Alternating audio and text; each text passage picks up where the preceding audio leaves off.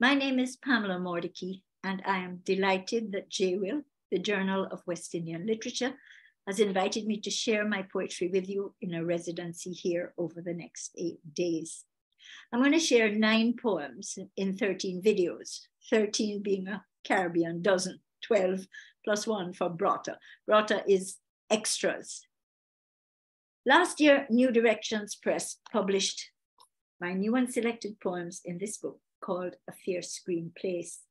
It was edited by Stephanie Mackenzie and Carol Bailey, and the poems I'm going to share, most of them, I think, appear in that collection, although I'll read some from the books in which they originally appeared, some of which have lovely covers.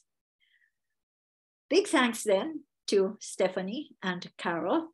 Stephanie is a Canadian poet who is a professor at Memorial University of Newfoundland and also a Louise Bennett scholar who has spent extensive time in Jamaica. Carol Bailey is a Jamaican who is a professor at Amherst College in Amherst, Massachusetts. Stephanie and Carol have also edited the current issue of JWIL, which you can find online. And it's devoted to my poems for big people and for pick-me. I write for both.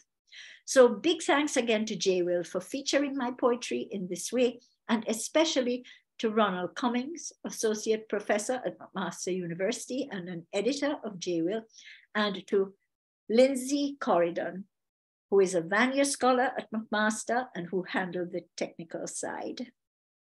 I've chosen love as the theme for the poems, inspired by a recent conversation with a wonderful Jamaican poet, Tanya Shirley.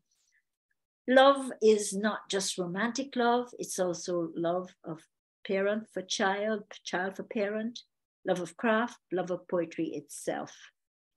I look forward to sharing my poems with you, and I do hope that you enjoy them. Thank you.